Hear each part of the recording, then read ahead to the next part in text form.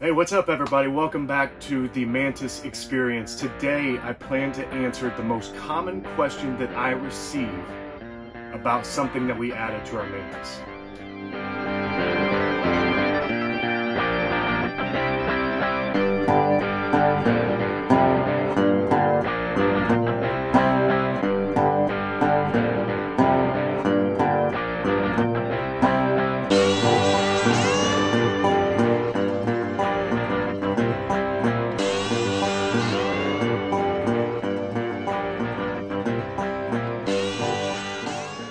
So the most common question that I have received about anything that's been done to this Mantis is, what kind of fridge do you have? And so that's what I'm gonna plan to walk through today. This is not meant to be a comparison video comparing what I have versus the Dometic or the Truma fridge. There's plenty of videos out there on YouTube.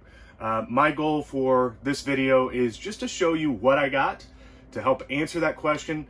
And then I'll give a few reasons behind why we got the fridge that we got. So the first question that I want to answer is, why don't we have the standard issue Dometic fridge? Well, when my wife and I bought our Mantis, we made the decision that we thought we did not need a refrigerator at that time.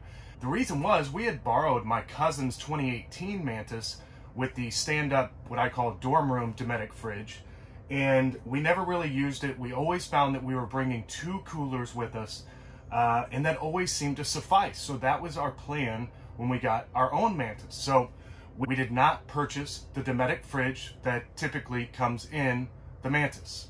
After the first couple of trips in our Mantis, we quickly realized that a fridge was an option that we should have pursued, and it's something that we really did need.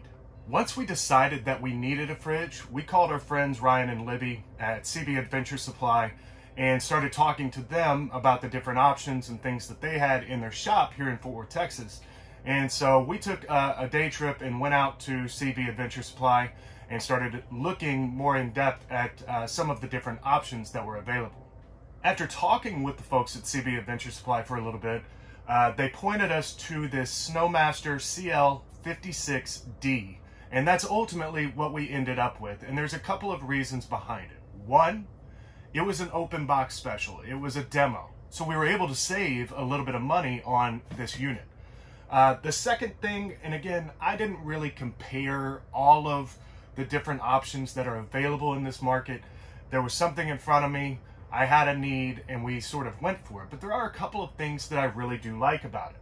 First thing I really like about the Snomaster is that it has this case on it. And from what I've read, it's more to be protective, not so much for insulation purposes, but with the way it's designed, I have to feel like it makes a difference from an insulation perspective. So when you're out off the grid, it's gonna help the unit remain colder longer without consuming as much power.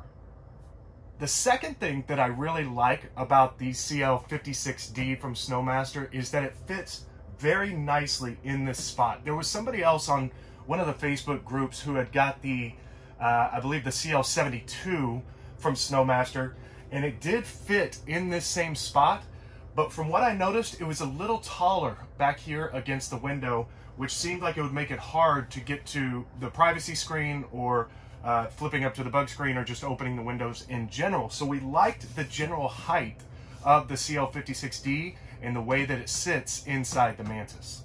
The third thing that we really like about the Snomaster is that this is a dual zone fridge freezer combo. You can see as you open it up, it's got nice containers in here. It's got LED lights on the inside. This side is a little bit smaller, but still could be used to store quite a bit of things. And also you have the versatility to be able to do more what we do, which is fridge combo. And some people might say, well, that doesn't really make sense. When we're going out for 3 or 4 days, we really don't have a need to keep things frozen because they'll be consumed before they sort of expire. So for us, it just allows us to have more room, maybe food on one side, some drinks on the other, whatever the case may be. It's a little bit versatile, and it makes it easier to try and get to the things that you want to get to. Along the same lines, like one of the things that's really nice about this is that when you want to get ready to go fill this up, you can just take this basket out, bring it in your kitchen inside the house, and take your goods out of the refrigerator, fill it up, and then carry the basket right back here. Because I will say that this unit is pretty heavy, and it's not something that you want to be transporting from the Mantis back inside the house and back into the Mantis. The fourth thing that I would say that I didn't really expect to like, but I kind of do like, again, I like flexibility and versatility. This comes with both DC and AC power supplies. So right now we've got it hooked into the 12-volt accessory back here in the Mantis. But if I did need it in a different manner, for instance, I'm having a party at the house or whatever the case may be, I could take this out and plug it into a typical 110 outlet, and I'm going to be able to use this as well. It's not something that we will do very often, but it is available to me in the event that I need it. The next thing that I really like about this, again, not necessarily a necessity, but I like having it, is the Snomaster comes with a remote. Again, I don't know if the other models do or don't, but there's some nice features about this. One, you have the ability to plug it into a mini USB or HDMI, whatever that is, so you can plug it in inside your house. It also has a built-in solar charge on the back of it. Now, I was warned, like, don't put this on your dash in your vehicle and just leave it in there on a really hot day, because it could, in fact, melt the remote control. But in the event, you know, while you're driving down the road, you could set this up on the dash and it's going to charge the remote control. There's also some different things that you'll find on the face where it will tell you the temperature of this zone as well as the temperature of this zone, the current draw on the battery. It also has this handy little flashlight, so you could reach over in the middle of the night and grab the remote and use this to get around. It's just a simple button on the face of the remote control. It's also got a backlight option, so in the middle of the night, again, you could see the different settings that you have, what the temperatures are. Then you can control the fan speed as well as the temperature setting for each zone individually. And there are a couple of other nice little features. Again, I don't know how much I'll use any of these, but the fact that they're there is kind of nice. There might come a day.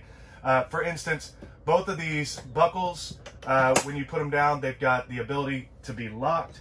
The case on the side, and I'll get a picture here in a minute, has got a couple of pockets that you can use. It's got some really rugged handles off to the side, and it even came with a bottle opener that you can bolt right into the side of the unit. So again, it's just that flexibility, that versatility to do anything that I need it to do. Lastly, a couple of comments that I would make, you know, anticipating some questions. What kind of draw does it have on power? I really don't have a baseline reference for this. Like, is this more efficient than another model? I don't know. Ryan and Libby from CB Adventure Supply, this is what they use in their one of their trailers, and they love it. They say it really is pretty efficient from a power perspective, so I trust them on that. One of the other nice little features is that you can control when this will cut off based on the voltage of your batteries. You actually have 3 different options at 10 volts, at 10.7, or 11.8 volts. And when you make that setting, when it detects that you get to that level, the unit is actually going to turn itself off to help you save power in your batteries. Another question I anticipate getting is, how long does it take to actually get it to operating temperature? It's surprisingly quick. I bet in about an hour it can go from whatever the ambient temperature is down to around 36 degrees, which is where I typically keep it as a refrigerator. So what we will do, we typically leave this unit off when we're parked at home. And then when we decide that we're going to go, we'll run out here, go ahead and turn it on. Go ahead and grab the baskets inside like I showed you. Bring those inside the house, fill them up. By the time we pretty much get done with all of that, we can bring the baskets out, and this is going to be cold enough to keep everything refrigerated while it's still getting to its operating temperature. All in all, I hope that you found this video helpful. If you have any questions that I didn't already answer, please feel free to drop them in the comments below. I'm more than happy to continue the dialogue around our Snomaster CL56D and answer any other questions that you might have. And also, if you're starting to find these videos helpful about the Taxa Mantis and what we're doing with ours and some of the modifications and upgrades that we're making, please feel free to hit the like button, subscribe. You can even hit the bell so you can be alerted when new videos are posted. I'm trying to do these on a weekly basis. It's not always that feasible, but I'm trying to keep a regular cadence of different videos. And if there's some other questions that you have about the Mantis, or something that we've done, or something that you would like to see, please feel free to drop that in the comments below as well, and I can make a video about that. Again, thanks for watching the Mantis experience. I hope that this video was helpful for you, and we look forward to having more videos down the road.